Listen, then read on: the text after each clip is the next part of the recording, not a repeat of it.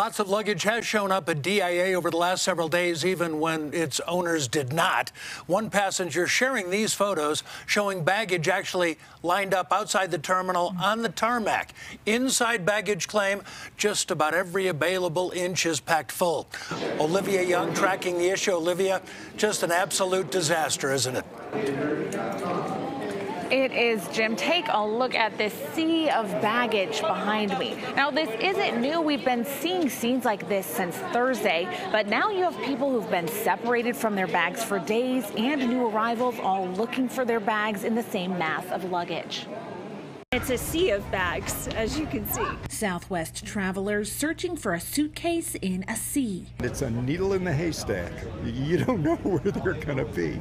Hoping their bags weren't lost or stolen. AirTag, I want to get the brightest bag possible next time. I just have a basic black and white bag. Boulder resident Jordan Christie checked in his bags days ago for a flight to Pittsburgh that never happened. Basically canceled the trip, yeah, so it kind of stinks. It was supposed to be a white Christmas in Pennsylvania. Christie was initially told his bags were in Pittsburgh, then that they were being shipped to him, then that he had to come to DIA to get them. And now I'm here trying to find our luggage from Saturday, hopefully. Also searching the Lara family, who arrived in Denver after being stuck in Florida for days. My little 7-year-old twins, no Christmas, stuck in a hotel room, no luggage, nothing. After their Southwest flight was canceled Saturday and their luggage not returned, they finally booked a United flight home. We got out of Florida on United this morning for $3 grand. Now they're fishing for bags in the Southwest Sea. They may have been sitting here for 2-3 days. Hoping to finally bring their catch home. We're going to go have Christmas right now as soon as we get to Cheyenne and they can open what presents we had there.